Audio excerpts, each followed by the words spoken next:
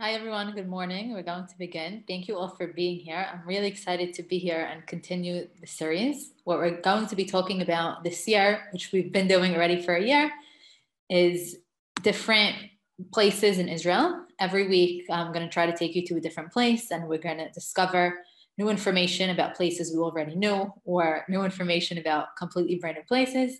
And I have a few goals in this. One is to give you ideas of what you could do when you come to Israel, because something I hear all the time from people is we already did everything, we saw everything there is. There's tons of stuff to see in Israel, and I am thrilled to give you new ideas and about things to do. And my second goal, which is a goal that I try to have in everything that I do, is the more you know about a place, the more you know about a person, the more you love them. And the more we know about Eretz Yisrael, the more we'll love it, the more we'll love God who gave us Eretz Yisrael. So I really believe, and I experienced this myself in learning about Eretz Yisrael, we're learning to love God even more. And that we have a mitzvah to do right after. I'm going to share my screen with you, and we will begin. Okay. This is a picture of where I got married. You could see me over here under this white canopy. This is me in my wedding dress.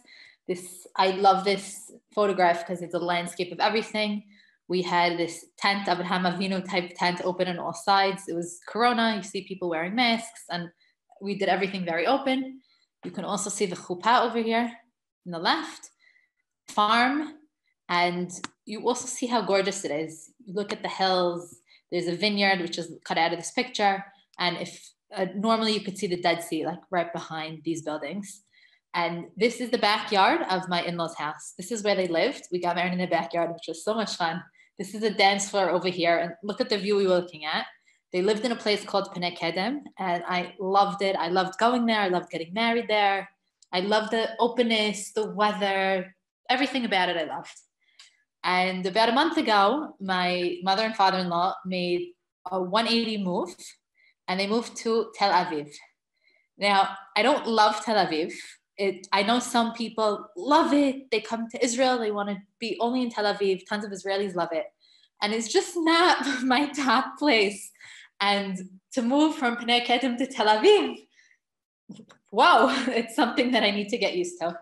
And it's specifically because I don't love Tel Aviv that I said, Adele, if you don't love Tel Aviv, that's what you're going to be speaking about, because you want to love Eretz Yisrael, and Tel Aviv is also part of Eretz Yisrael. And I'm sure there's things in Tel Aviv that you can learn to love and that are amazing and that you don't even know. So that was one of my goals when I set out to research Tel Aviv. And unsurprisingly, I did find many cool stories and facts about it, which really is giving me a different look about it. As I was learning about Tel Aviv, I said, right away, I want to write in my family chat all these new things that I'm learning.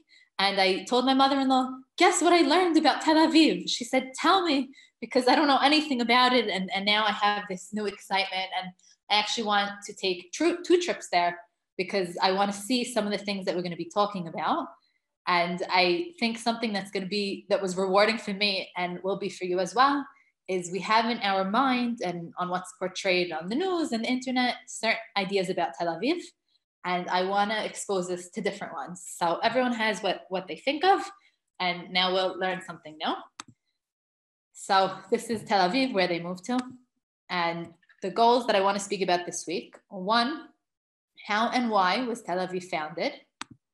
2, who was Nahum Gutman and what was one of his contributions to Tel Aviv? 3, discover new sites to visit in Tel Aviv. I always love discovering new places in Israel. So those are the goals for this week. And a higher goal, which we're not going to completely answer this week, but I want us to keep in mind, is to what degree should we preserve memories and artifacts from the past?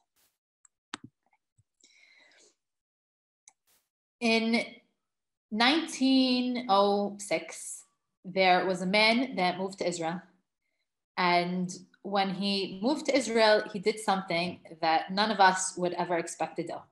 I want us to put ourselves a minute in the shoes of somebody that's flying to Israel, not even to move there, right? You go a 12-hour flight, you land in Israel. What do you want to do? You want to check into the hotel. You want to relax, maybe have breakfast.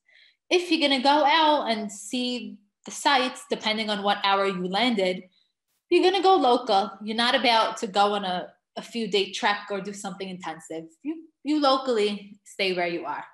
And then as you get settled in more, you adventure out further, see what's going on in the country. Akiva Weiss, he comes to Israel from Poland with his 6 children and his wife. And 2 hours after being in his house, he hears a knock on the door. And he opens the door, and standing there is a man that says, Akiva, come with me. We're about to go to a meeting with the men of the town that we're in. They were in Yafa, which is that's where the new Olim of Eretz Yisrael would go. It was the gateway into Israel. So he tells him, Akiva, come with me, come to the meeting. And Akiva goes. 6 hours later, he comes home and he sees his wife crying hysterically. And he says, honey, what's the matter? Why are you crying? She goes, why am I crying? We landed a few hours ago in Israel, got off the boat. You disappeared. I have had no idea where you went. I don't know anyone here. I have no way to reach you, no way to call you. What if something happened to you? I'm alone with 6 kids. Why am I crying? And then the man, so when Akiva came home, he came home with the man that brought him to the meeting. And this man tells his wife, do you know what your husband just did at this meeting? And he tells him what he did at the meeting. And immediately she stops crying and she says, okay. And for the rest of their duration in Israel, she lets Akiva go to wherever he wants, comes and go as he pleases. So what happened at this meeting that was so fateful? Before I tell you, I want to just look on a map what we're talking about. So we always start with Jerusalem. You travel, depending on traffic, 45 minutes, 50 minutes, an hour and a half. You get to Tel Aviv. Now notice it's Tel Aviv Yafa. They started out as 2 separate cities, which we're going to discuss, but today it's merged into one. You can walk from one to another. That's the full name. And okay, so I want to tell you about the meeting. So Akiva, he's in the meeting and he says, I have a great opportunity now to let these people know what my plans are. And he asks for permission to speak. And they say, speak. He says, I think we should start a new town. What do you mean start a new town? He says, Yafa is pretty crowded. Yafa was the town that he was in now, that he arrived at. And we should start somewhere new. And not only should it be new, it should be a little bit further away from Yafa. And it should be this unique city that's modern, that has plumbing, that has pipes. And it should be the first Hebrew city in Israel. What does that mean, a Hebrew city in Israel? Well, they spoke Hebrew in Israel. There were cities established beforehand. You go to Yerushalayim, the people there know Hebrew. However, if you go to school, a child is not learning in Hebrew. He's learning in whatever language he understands most. It's a country of immigrants. If they're coming from Europe and they speak Polish, in school, they're learning in Polish. If they speak French, they're learning in French. So his idea that everything should be in Hebrew, that the workers who build the city should be Jewish and it should be only Hebrew work was very revolutionary. So they hear what he says, and right away they throw a few questions at him. They go, well, you know that it's at that point that Turks were in charge of Israel. The Turks make it very hard to buy land. And even once you have the land, you can't really build on it. And they have all these claims that they're telling him about things that he should know. And he calmly answers each and every one of the claims. And the meeting ends. They have a committee formed to create this new town. The committee was called Achuzat Bayit. And they all cheer. And imagine this is what he does the day he moved to Israel. He starts an organization to form a new city in Israel. So when Akiva's wife hears that this is what her husband is involved in, very brave of him and ambitious, she realizes the importance, she stops crying, and he goes on with it. And that is the beginning of Tel Aviv. This picture shows us what Tel Aviv used to look like. Sand dunes. This was it. It's really hard to picture. We can picture sand if we go to the beach at Tel Aviv, but to take all the towers and skyscrapers and erase them and look at this picture of sand, This is what it looked like. And this over here is a photograph of the 66 families that were chosen by lottery.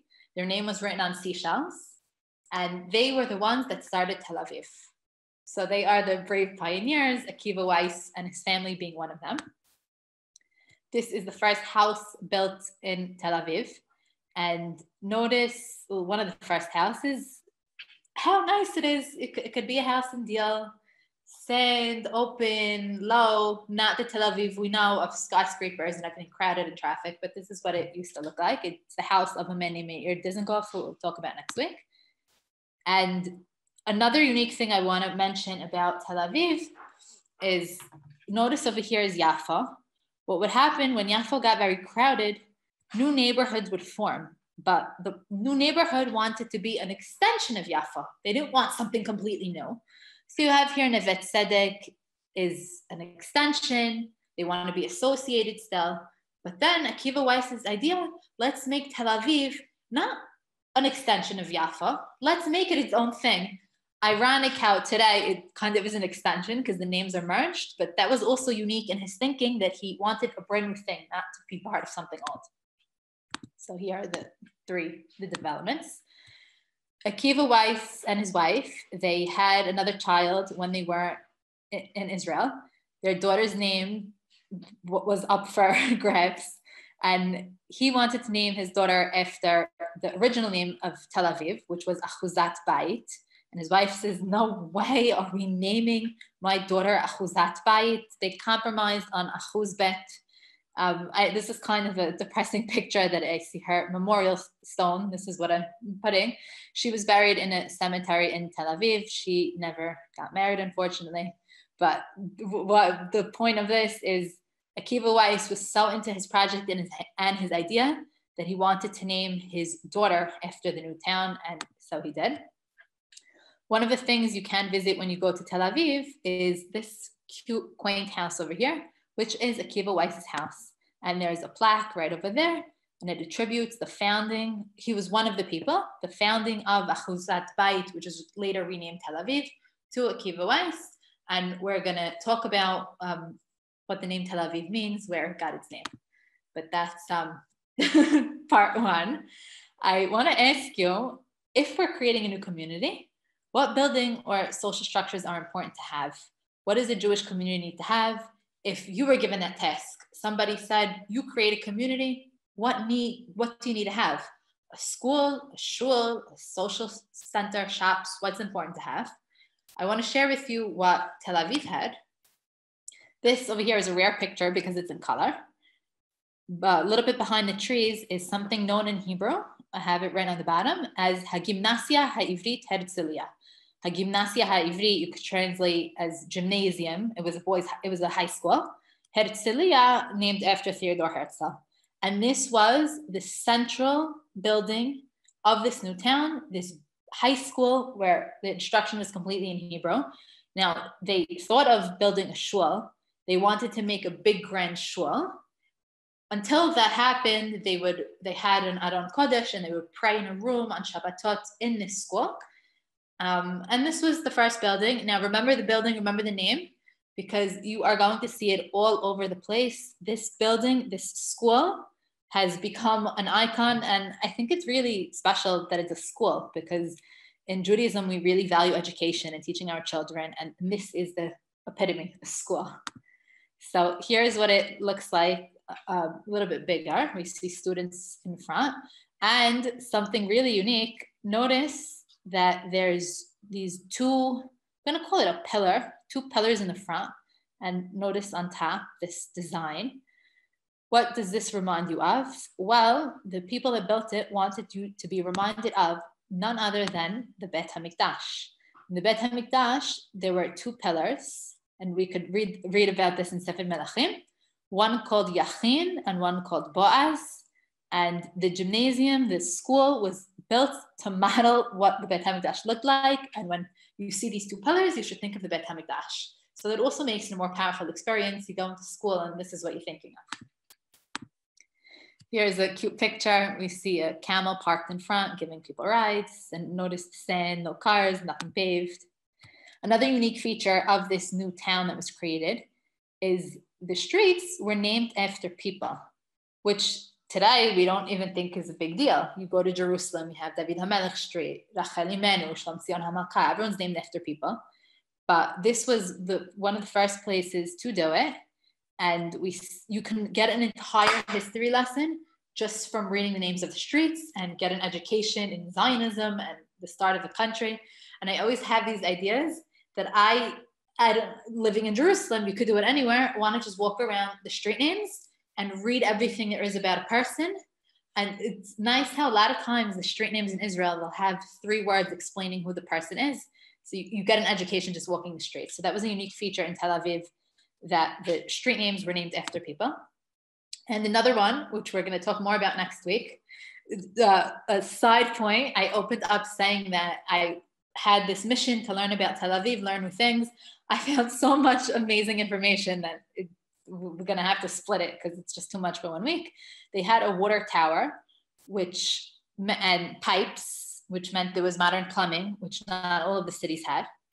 And that was really special for the people, makes it modern and comfortable to live in. What should we call the new city?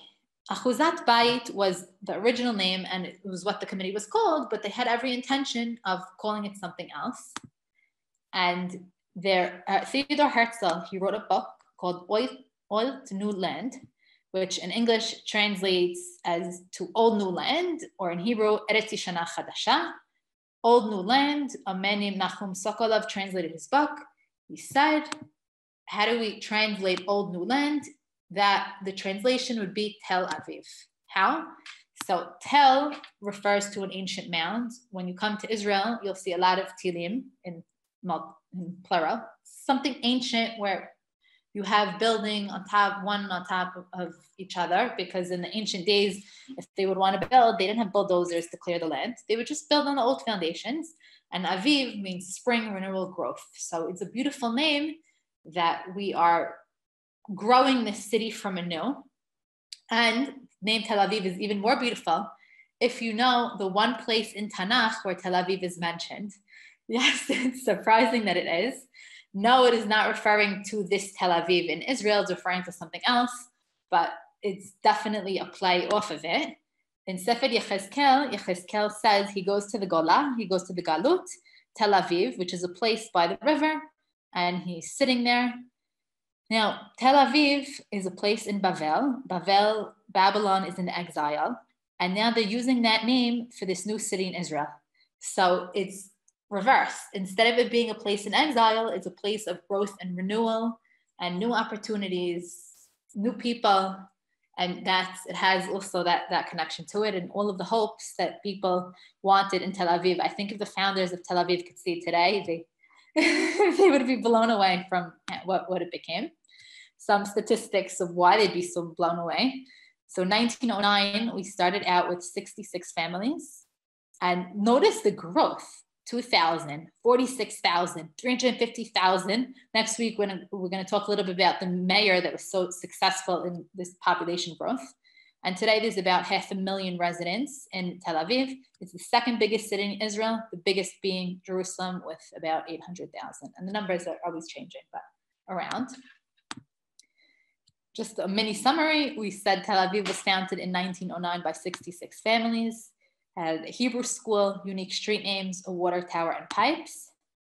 A huge population growth over time.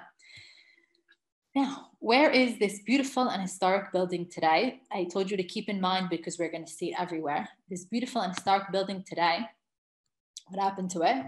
Well, the city spreads northward. And in 1959, 50 years after celebrating the founding of Tel Aviv, the people say, hey, this city is expanding. Who needs this old building? We don't need it anymore. And the building was destroyed, gone, just a memory. This first structure that they have, a school, 2 pillars, Yachin and Boaz, destroyed because they said, who needs it? Nowadays, they would never destroy something like that, but there was not the awareness of preservation and keeping something historic around that we have today. In the 80s, it was developed. And this connects to one of the questions I said to keep in mind about to what degree do we preserve the past? Let's look forward. In its place, what they built was the first skyscraper in Israel called Migdal Shalom. And if you go to Migdal Shalom today, know that you're standing in the exact place where this first Hebrew school used to stand. This is what replaced it.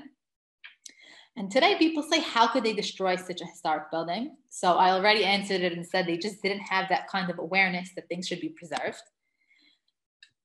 In the 80s, they founded this organization, which if you walk around really most cities in Israel, a lot of times on the building, you'll see this plaque and a symbol. And the organization is called Ha'mo'atza L'Shimur Atarim, which is the Council for Preserving Historic Heritage Buildings. And a lot of times when there's the building that the city wants to destroy, why do they want to destroy it? It's taking up great real estate. I live in Israel in Kiryat Moshe in Jerusalem. And there's a bakery near where I live with the factories. It's called Angel Bakery. Has been around for hundreds of years since the founding, not hundreds, but before the founding of the state, it was around. And Angel Bakery decided that they want to sell their land in Jerusalem and move to somewhere else, because Jerusalem is such great real estate and you get so much money for every little piece. And they say, why do we don't need to be here. We're a bakery. We could be anywhere else. And they made tons and tons and tons of money on their piece of land. Now, this Mo'atza L'Shimur Atarim says, you want to destroy this historic building because you want to make money. But this is so historic and it has national importance and significance. And we don't want you to destroy it. And this organization, they gathered together all the people that they can and all the money that they can to stop it. And you'll see all over Israel buildings that thanks to this organization were preserved. What does the organization use as its symbol? This building should be familiar to you. Hagimnasia Ha'ivrit Herzliya. They used the building that they destroyed and then regretted that they destroyed as a symbol of what we need to do, what we need to be. So in a way, even though the physical building was destroyed, it actually was really, really preserved, because if this is the symbol of this organization and it's everywhere, a little Googling as to what it is, you think immediately of what it is. So this is the school and it looks exactly like the school. And soon after they destroyed the school, they approached this man named Nachum Gutman. And Nachum Gutman was an artist, and they say, can you please help us? We destroyed something so historic, and we want to remember it. We want to know that it exists. We want to remember the beginnings of Tel Aviv. Can you help us? And as an artist, he helps them. And what does he do? He creates this beautiful, beautiful mosaic. I saw this once in my tour guiding course when we learned about it.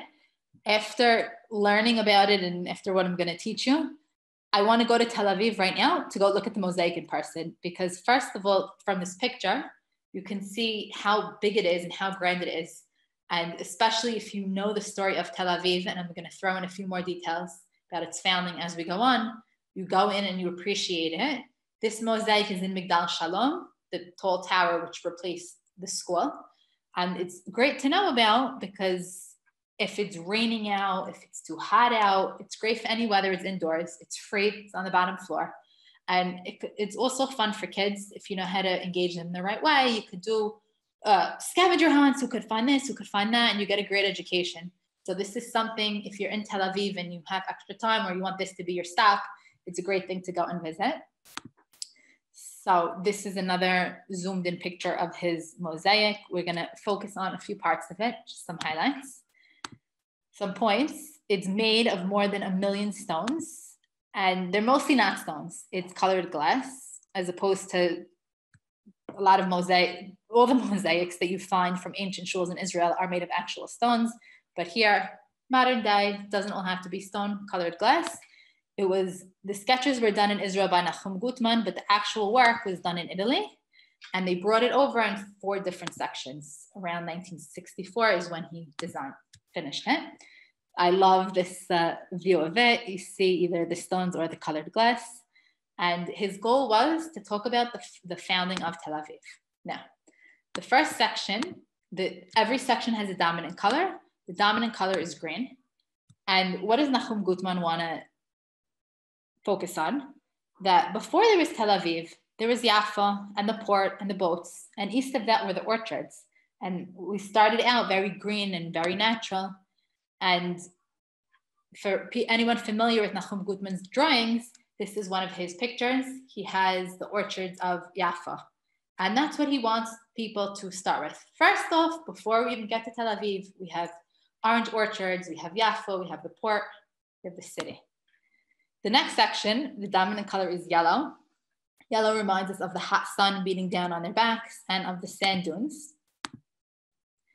The Olim are coming through the port straight to the sand dunes, and nothing grows there except there is a sycamore tree that grows, and we'll see it in a few slides. And this question that I have there on the bottom, you guys could answer. They come and they build on the sand. What is their main building? What does Nahum Gutman make sure to stress? The Hebrew gymnasium, when he's making pictures, and houses and a water pipe as well. So here is this yellow is the sand. Here's the sycamore tree. And this is part of his second section. It's a little bit blurry, this one, but you can still make it out. Here is the school, Gimnasia Ha'ivrit Herzliya, and around are the houses that the people built. And you see some camels here, very deserty kind of feel.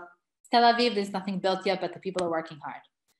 The third section, the dominant color is red, and the red represents doing and action. In the 1920s, there was something known as the fourth Aliyah, and Jews from Poland come with money. And they want to live in a city. They want to live in a place of action. And they go to Tel Aviv, and there's a big boom, and that's the color red that's represented. And they build more and more and more houses, and the city is growing. And on the actual mosaic, you could see people mixing the cement.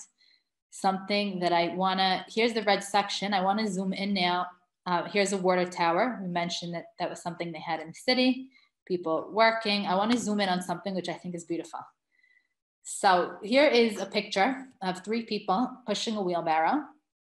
Notice that this man, he's completely red. This one is wearing a shirt. He's white skinned and his nose is red. And this one over here, he also doesn't have a shirt, but he's white, and then his neck and his hands are red. What do they represent? Well, the first one is a guy that's been in Tel Aviv a really long time. And because he's been in Tel Aviv a really long time, his body is red from the sun.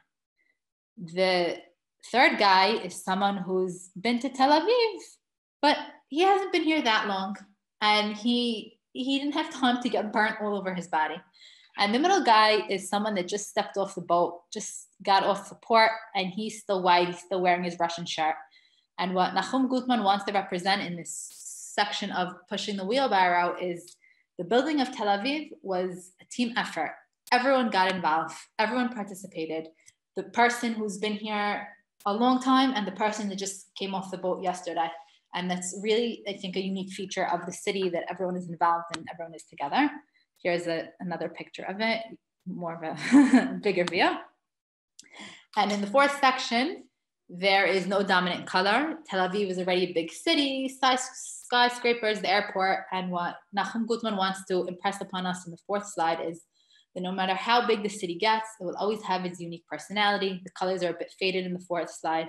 And in the middle of this fourth section, and I know we're not exactly looking at it, but hopefully you'll want to come to Israel and see it and see everything we're discussing. In the middle of the fourth section, he has this yellow eye. And what is the center of the eye? I told you to remember the school because it comes up again and again and again. The first school, all speaking Hebrew school in Israel. And you see here the streets with the street names that I mentioned. This is the center. This is what the people are remembering, their foundation. Notice here the skyscrapers, the buildings, the windows. And here's another view of it. It's really pretty. It's so impressive mosaics, and from close, from far. Another view, here's the eye. Now to summarize. So I started out the class talking about my in-laws moving to Tel Aviv and how that was hard for me. But I said, Tel Aviv is also Eretz Yisrael. So learn more about it and you'll learn to love it. And I already do, just from learning this, and especially what I'm going to share with you next week. This was mind-blowing for me to learn about. We spoke about Akiva Weiss and how his first night in Israel, he leaves to go join a meeting and he says, I have an idea, let's build a new city. And he named his daughter after the new city. That's how into it he was. And today in Tel Aviv, today you can go and see his house. So that's something else you could add to your list of things to do. Go see his house. And seeing his house, other than it being cool to see his house, you can have then talk about Akiva Weiss and his story and what he did with himself and all these conversations about people and that start things and go on new initiatives. I think it's inspiration for our own life and what we do and leads us to question things. So it's why I like learning about these historic people. We discussed the 66 families that started Tel Aviv, how they made the first Hebrew school. This was really important to them. They had a water tower and pipes. And I want to mention that Nahum Gutman writes about the pipes in his book. He said they broke all the time and water would squirt out, but then it would bring songbirds that would come to the pipes and drink from the water. So he found a way to even make that something positive and pretty. So the street names are named after people. The name Tel Aviv, which is based on the translation of Herzl's book and also mentioned in Sefer Yechezkel. Migdal Shalom, which was the first skyscraper in Israel built in the exact spot where the Hebrew school stood. And we ended with Nahum Gutman's mosaic, which is in Migdal Shalom, which talks about the founding of Tel Aviv and the story. So this entire story that I told you, you can go to this mosaic and just look at it. And just looking at the mosaic, you get the story, and it's nice to get it in a visual way. Another question I posed to you was, to what degree should we preserve memories and artifacts from the past?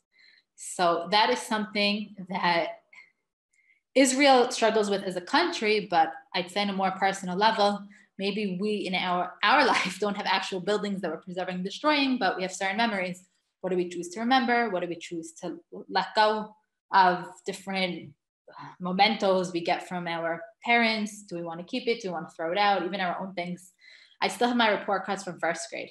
Truth is, it's in my mother's house stored. I don't want it, but like, am I keeping it? Am I getting rid of it? So this question we're going to answer more. Next week, we are going to continue talking about Tel Aviv, and I want to tell you about other mind-blowing things that I learned. I didn't want to overload, so we're going to save it for next week. Thank you all for being here. As always, it is a pleasure. If anyone has any questions, I'm happy to answer. Otherwise, I will see you next week.